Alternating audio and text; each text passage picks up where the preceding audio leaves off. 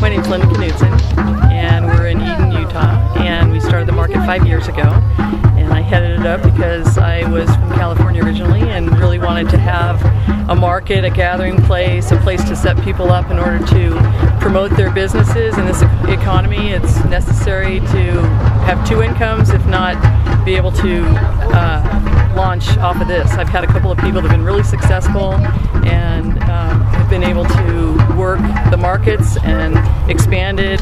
We have different kinds of vendors. We have a tarot card reader.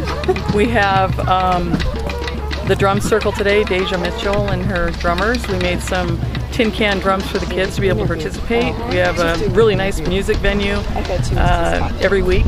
We also have Winder Farms Dairy. We have baked goods. We have a kids section. They pay $1 a week and they're able to sell things and make things, and it's really fun to hang out with the kids section. We do face painting and relays. We're doing water slides, and we bring a little petting zoo for the kids to be able to pet animals and get to know a little bit about that. Collecting the honey is kind of fun and kind of hard and kind of scary.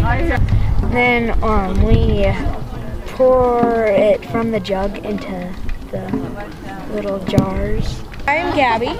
And I'm Margo. And we are doing people's nails and toes. Fingernails and toes. And we do stickers, and we also sell some lollipops for $1. My name is Jennifer Stickler. My daughter's Gracie. She's hiding underneath the table because she doesn't want to be interviewed.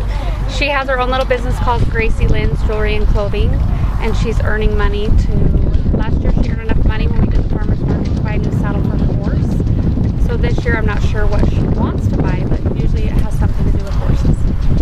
I did the limeade for my cat's vet bills because she's gotten sick, so I've been paying for her bills with my money.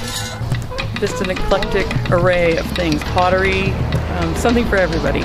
Our hours are 9 to 1 every Saturday. We started June 2nd this year and we'll run through October.